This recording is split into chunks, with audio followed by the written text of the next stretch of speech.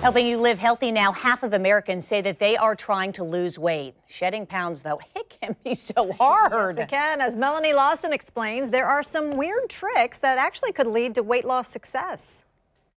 What kind of wacky diet trends have you tried? Atkins. It's very strange, yeah. I did the Daniel diet thing where you only ate like raw foods.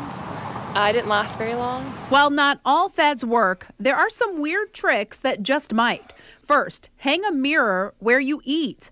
One study found dining in front of mirrors cut the amount people ate by nearly a third. Another tip, light a vanilla-scented candle after dinner. In a study, participants who wore vanilla-scented patches lost an average of 4.5 pounds. According to Reader's Digest, the scent will help you avoid dessert. Also, try sniffing your food before eating it.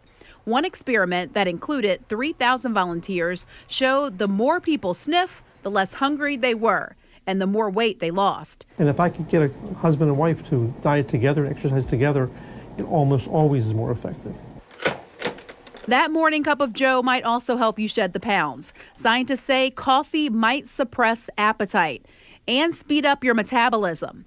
Also, make sure you sleep with the lights off. A recent study found people who slept with a light or television on have a 22% increased risk of being overweight. With some unusual ways to drop the weight, Melanie Lawson, Channel 4, the local station.